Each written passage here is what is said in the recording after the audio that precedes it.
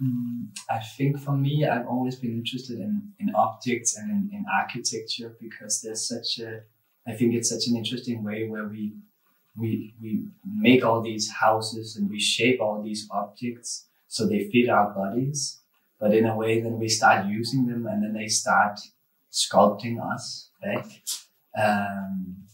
And I think this whole relation and this whole going back and forth between like these objects that we make and how they make us, or how we then, when we have to inhabit them, we then engage in other ways. And it's, And I think also another reason why I've always been interested in objects is I've always been interested in like the anthropomorphic gaze, looking at objects as if they were human, or if they could talk. I think it's something so inherent in us. And it's something that also has to do with objectifying people in a way. And it's this, for me, it's this double thing where it goes back and forth between watching objects as humans or objects as living things and watching humans as objects. And it's this weird dynamic. Relation, sort of a relation. Yeah.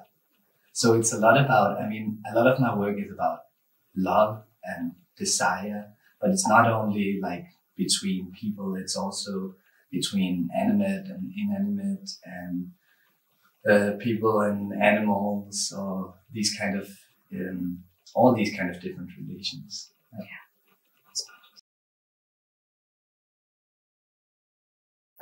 Right now I'm working on a bigger performance project, which came a lot from the pandemic actually. I think it's not directly about the pandemic, but it's about some of these things that has really gotten more extreme during the pandemic, like loneliness. So I'm working with this group of dancers and choreographers to develop a new piece about a group of people that are caught in this institution that they can't escape.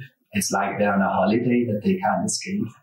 And we follow them during one restless night where we like follow each of their like thoughts and they have all these different desires and longings, and then they are also going back into childhood actually.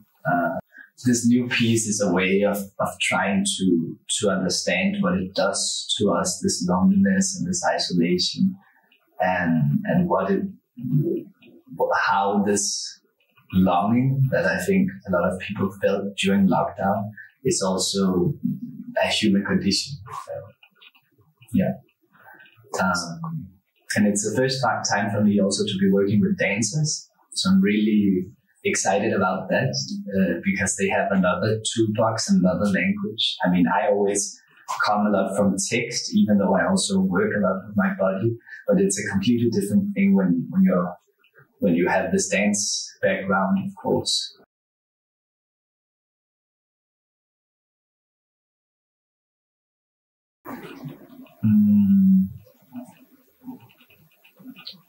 That's a good question. Yeah. I mean, I've always, like, text has always come naturally to me. I'm much of a thinker and a planner, but I think these last years I've really been trying to unlock other ways of making work and working more from my body and working more from something intuitive. I think that's what comes, like, maybe that's some of the differences between working with text, working from text, or working from the body, that the text can often become this rigid thing, even though I also work with automatic writing and I try to like get out of these like normal ways of thinking about dramaturgy.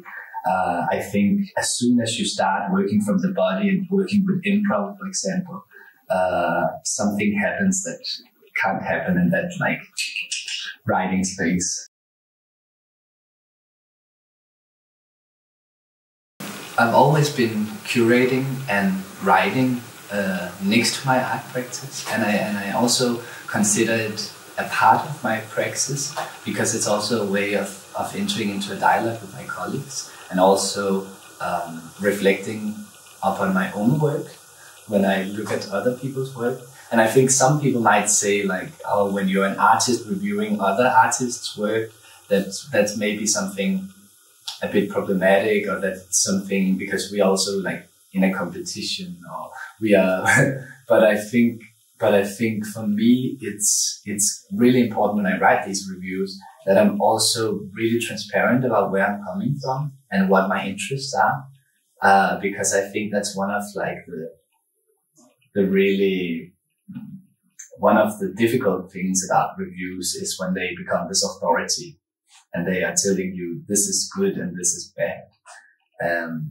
Because I mean, for me, I think there are two like goals with reviews. Like one goal or one objective could be to tell people to see this show or read this book, or don't see this show, don't read this book.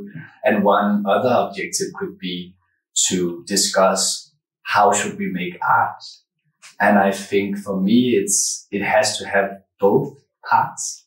For me, writing reviews is both about like recommending stuff, but it's also about discussing with my colleagues and with everyone interested in art, how I think we should work and how we can get better. Yeah.